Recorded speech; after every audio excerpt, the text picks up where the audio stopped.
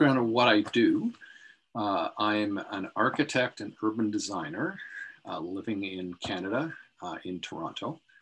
And I've been practicing for the last 25 years. And before that, I was a biologist. I trained as a biologist, then I went into architecture and then urban design. So all of this is sort of coming together nicely, I think now. It only took about 25 years.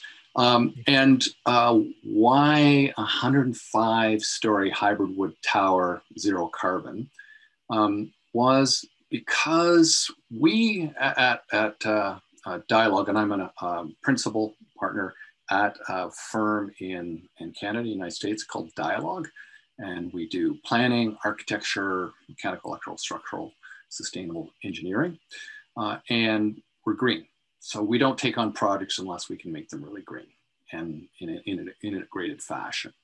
So one of the ways for us to push the envelope of being green, low carbon, is to design prototypes. Because sometimes clients, although clients are wonderful and they keep the wheels turning and you get to do wonderful projects for them, they're constrained by the current context. So if you want to do something that is super green, pushing the envelope, the clients may not be in a position to be able to do that. And that's perfectly understandable. So in order to step outside that envelope, you have to say, okay, if we, in the best case scenario, what could we do? What would technology allow us to do? What would our current conceptual environment allow us to do? So we end up doing prototypes. And this is one of a number of different prototypes that we're working on. And this prototype had a number of purposes. It was, first of all, we're passionate about finding solutions to the existential challenge we face, which is climate change right now. I mean, it's something that is not only starting to bite, it's really biting, and it's getting ever more perilous. So we said, okay, what kind of building solutions can we put forward that will help address that? So first of all, we said it has to be zero carbon. And second of all, we said mass timber is something right now that has a lot of potential for reducing not only embodied carbon, the carbon on the path of creating the materials for construction, but it also has the ability to lock up carbon, to store carbon. As you know, and given the podcast you're doing and your work, 1 cubic meter of wood will store a ton of CO2. That's really significant. So if you can tie up carbon in buildings, and they last for a long time if they're well designed and well built, then that's a great way to store carbon in a very functional way. So the first reason we were looking at doing this tower was because towers use a lot of building materials. And towers, in some places in the world, make a lot of sense from the point of view of density, to provide a livable habitat for the population. So the second reason, there's 3 reasons why we really got going at this, was the first one was, as I said, we're passionate about finding solutions to reducing carbon emissions. So that was in embodied carbon. But the next one is zero carbon building was for reducing operating emissions. So zero carbon refers to the operational emissions, and the mass timber allows us to deal with the embodied carbon. And the third reason was we're looking, as I said, to push the design envelope, and we're looking for prototypes to help us do that. So that gave us one of the ways of achieving this was this idea of a tall building. The other reason was you probably wouldn't be interviewing me right now if we designed a 30-story hybrid tower. Yeah. Maybe. I mean, you have a great podcast and you interview a lot of people in this industry. I'd still have you on, Craig, but no one else would. So we said, okay, well, how do we create a beacon of hope? And a tower is a beacon.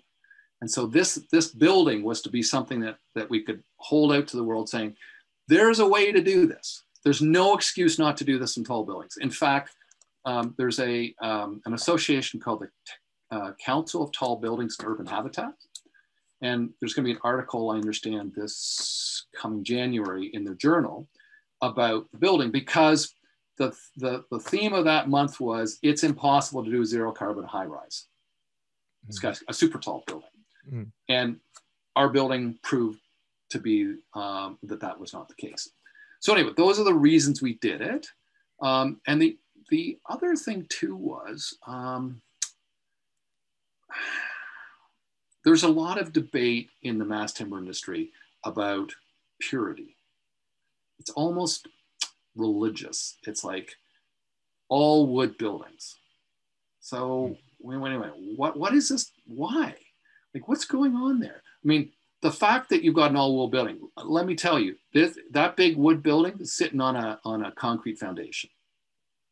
And if it's not, then it's probably not in good shape, right? Okay. And wait a minute, what's holding together? Wood dowels, or is it stainless steel? And there's some tension cables or rods in there. Like I heard one of your guests the other night talking about how to deal with the big problem of the tensile strength of wood and have running cables up the length of the building in order to take up that. Well, that's not pure. That's not all wood. So what's the whole point of doing all wood? The good reason to do it is because of what we just talked about, which is storing carbon, right? Using wood, sustainably harvested wood. The reason not to do it is to make it all wood because it's some sort of vanity project. Who can have the tallest phallus in all wood? That's not a good reason to do it. So we said, okay, what's the real game here? What should the game be? And we said the game should be storing wood or carbon in wood, mass timber, sustainably harvested, economically viable. Tall timber buildings are just not economically, all timber are not economically viable. Because as you know, the cross-sectional area of a column in wood is like 5-6 times what it would be in concrete or steel, right? Like it doesn't make any sense. Your whole lobby would be wood. Would look cool, but you wouldn't find any developer that would be able to do it. It wouldn't make sense. So what do we do that's actually economically viable and stores all this wood? Well, guess what? In a high-rise building, 70% of the building materials used are in the floor system. That's interesting. So if you can find a floor system that is, say, CLT, then you can have concrete core, standard high-rise fare, and a steel exoskeleton, and span the floors with CLT. That's what we started to do. Uh-oh, problem. And the problem is that typically for a high-rise, for commercial high-rise, the span from core to outside wall is around 40 feet. Well, guess what? 13 meters, I think, in metric, maybe 13, 14 meters, something like that. Yes. Yeah. But yeah. So I'm usually on American podcasts, and they want an American. We do meters and feet, depending on who wants to talk to us in Canada. Yeah. We live next door to a bigger country. So what that meant is, if you wanted to go with CLT, it would only span like 9 meters, right? So what do? Well, we came up with a floor panel that had steel tendons embedded in mortar in the floor panel in a tension. So there were 2 troughs, 12 foot wide, 3 meter wide, 3.2 meter wide panels, because they fit on a truck by the length of the panel. Would then have 2 slots running down the underside of the panel with steel post-tension rods in it and mortar around those. That gave it the tension it needed without having intermediate columns and beams. So we could then span the necessary span in a commercial floor space, which you couldn't do with CLT before. So we could store all that carbon. We could do it in a way that made sense from a commercial floor plate standard. And we could do it economically, because the wonderful thing about wood is it's faster than doing formwork for concrete, for towers and the steel. So you can offset the cost of the mass timber by the schedule. And right now in Canada, at least central Canada, it's only about 5 to 10% more expensive for the mass timber. And that's because the supply chain is not as smooth as it will be in, say, 5 years or so. So it meant that you could have a viable mass timber system, which means you could build tall buildings and store a lot of carbon. So that's the game. Awesome. That's a long answer to your question. Yeah, no, I like it. There's so much in that. There's some obvious challenges that will be in listeners' minds about the project. Are there any other challenges? Because I guess when you're pushing the boundaries like you are and providing this beacon of hope, the whole point, or one of the big points of it, is to actually get to the see what the challenges are and solve them, like you did with the post-tension timber systems. Is there any other challenges that you've come across?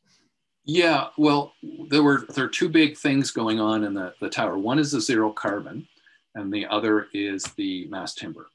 So as I mentioned in our former question discussion, the span was the big issue, and we solved that with the tendons. And then how do you actually figure out what the right place for putting mass timber is? And that was by coming up with a floor system strategy. In terms of zero carbon, everyone said you can't have a high rise at zero carbon because you don't have enough surface area for the PV. Well, certainly not on the roof.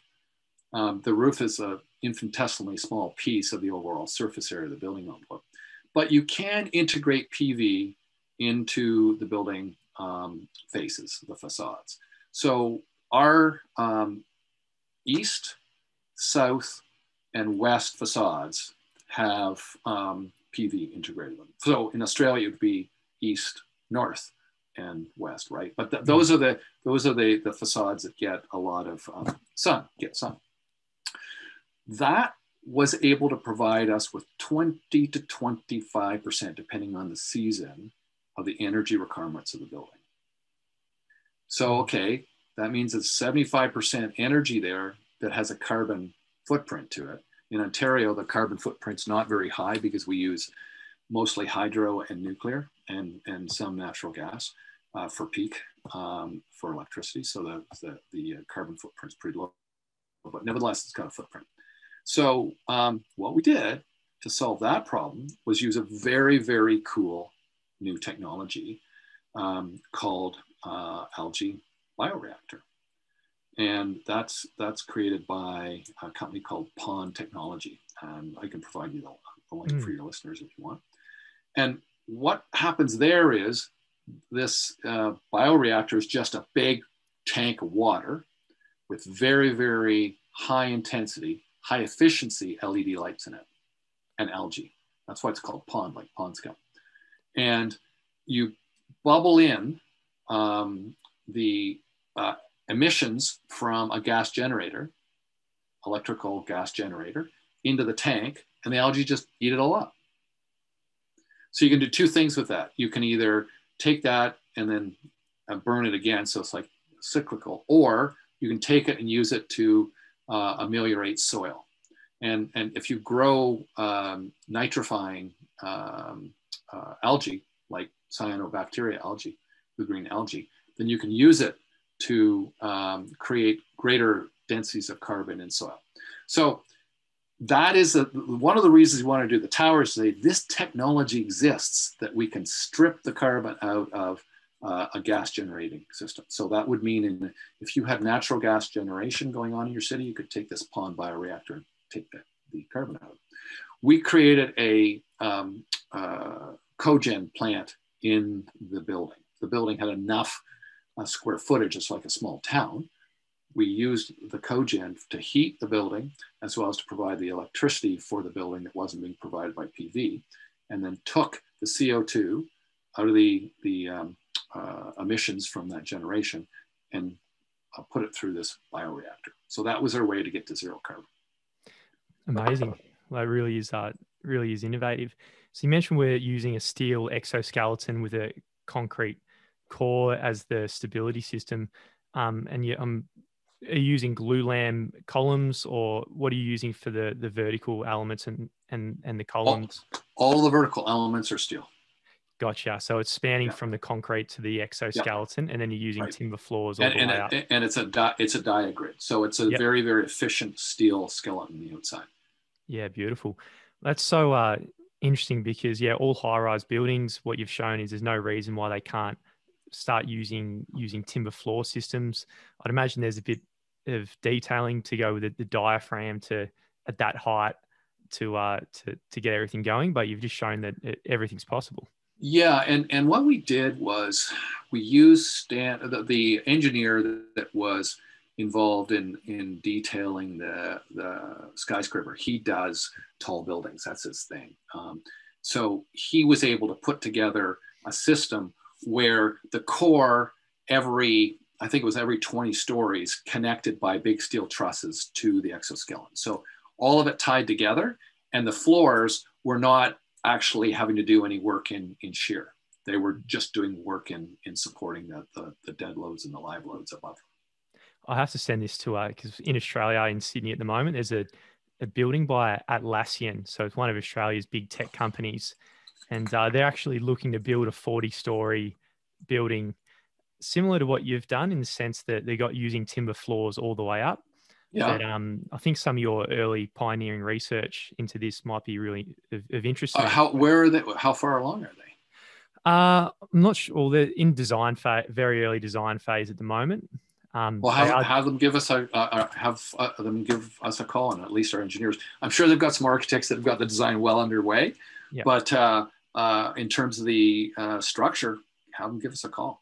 Mm. So this was a big strategy from your organization for climate change. So where does mass timber fit in overall adaptation to the changing planet?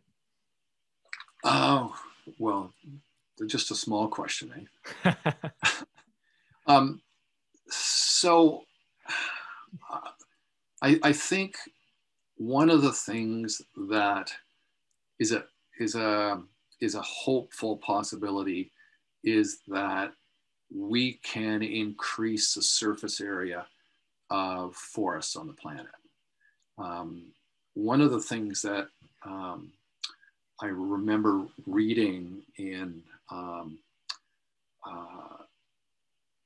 book called The Ends of the World was at the various mass extinctions through time, what had caused them. And I think it was maybe the second mass extinction. It was caused by the evolution of trees. So over hundreds of millions of years, basically algae crawled out of the water and over time evolved into trees. And the trees moved inland and they covered the planet with forests. And the forest sucked so much CO2 out of the atmosphere that it caused an ice age. The ice age just basically wiped everything out, except things right at the equator. So I thought when I read that, oh, you mean you could really, really alter the course of climate with forests? We got to start planting more forests. Like, we need to figure out how to do this. Well, the only way you're going to get human beings to take forests seriously is if they have value. And one of the ways that they can have value is that they can be harvested. Not clear-cut harvesting, which is disastrous for the release of carbon. You clear-cut and the carbon comes out of the soil, and then you might as well be using concrete or steel. It's probably worse than concrete or steel. So I think if you do it right, a healthy forest, agroforest industry could be a real solution to sucking CO2 out of the atmosphere. Because right now we keep talking about reducing emissions. Well, there's CO2 in the atmosphere already. We're at like 480 parts per million of CO2 in the atmosphere. I think 489 now. Like 350 is what's sustainable.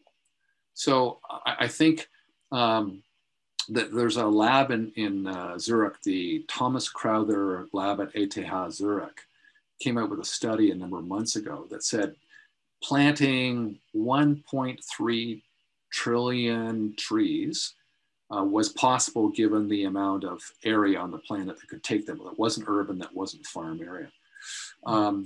And so it's like, wow, okay. And that would basically suck 10 years worth of CO2, the past 10 years out of the atmosphere. Now, you got to get it growing. But nevertheless, I think trees are one of the solutions. So we need business models that value trees. And I think that's one of the reasons to have a healthy mass timber industry. Yeah, absolutely. And I think this is something that a lot of people, well, it took me a while to start understanding, but say if someone's got a big piece of land, there's a few options what they can do with it. If the value of growing timber and sucking carbon dioxide out of the air, and then at the end of their life, excuse me, at the end of its life, using it as a building product, if that makes sense financially, that's what they're going to do, instead of maybe doing a different form of agriculture that actually puts out emissions. So, projects like yourself, what you're putting up there, where you're increasing the demand by such a big amount, it can be very positive for sucking carbon dioxide out of the air, obviously. Then obviously there's a lag between it takes 30 years to grow a tree. So we need to be really proactive with these kind of things. Yeah, and I don't think it's a silver bullet, but one of the things that this does is it injects into discussion just ongoing debate in society about carbon, and carbon being part of wood, and carbon being part of forests, in a way that it wasn't happening before. So I think having a building like this, you're talking to me about this building, I've been interviewed by people around the world about it, and we get to talk about the importance of carbon every time. If you just say carbon's bad, we're polluting the atmosphere, it's terrible, oil companies are terrible, people tune out. They've heard that a million times before. But if there's all of a sudden something that you can do that's positive, and they go, oh, that's interesting, that's hopeful. People want to hear hopeful things that are real and are economically viable. And I'll tell you, if it's not economically viable, in other words, if someone's not going to make some bucks out of it, it's not going to happen. Yeah. So I think we need to be, as architects and engineers, it's nice to design pretty buildings. That's good, but we need to be doing more than that. And so I think this kind of a project, and the kind of projects that you're talking to people about on your podcast, good on you, by the way. I've listened to a number of your podcasts, and all the people you got on there are doing really cool things, are what will get people interested in taking this seriously. Yeah. Are there any other projects that you're leading at the moment at Dialog, Craig, that you can tell the listeners about in this similar space? Yeah. So we're doing a number of projects that are mass timber projects for clients that are interested in doing schools and various types of institutional. But in terms of doing cutting edge research type prototypes like this one, there's a couple that we're doing right now. One is for a zero carbon mass timber biotech research center. And the reason we're doing that is because biotech is really big right now. I mean, think of all the companies that are looking at viruses and other sorts of agents that is very viable from a profit point of view, but also something that's intensely being focused on by universities around the world. So we said, well, let's use that intensity to put mass timber and zero carbon into the mix as something that's interesting. Also, all of the clients of mine that are universities are very interested, and colleges are very interested in mass timber right now because biophilia, students like it, and they're all competing for students. So we're doing a project right now for a college called Centennial College in Toronto. And it is a mass timber lab and classroom facilities, indigenously inspired. And you just want to be in it. Like you're going to walk in and go, wow, this is so cool. So, but it's not zero carbon on site. It's zero carbon by having carbon offsets and so forth. So the lab facility that we're designing as a prototype is zero carbon on site. So we're going to use some of the similar technology we just talked about today. Amazing. So exciting. And if people want to find out more about yourself, Craig, and Dialog and your own podcast as well, where should they be going? Okay, so on the Dialog side, just go to our website, which is www.dialogdesign.ca. And for my podcast, it's called the 21st Century Imperative Podcast, and that's tfcipodcast.com. Phenomenal. And I'll put links to both of those things in the show notes. So thank you so much for coming on the podcast, Craig. It's been an absolute pleasure to be speaking to you and meet you. My pleasure.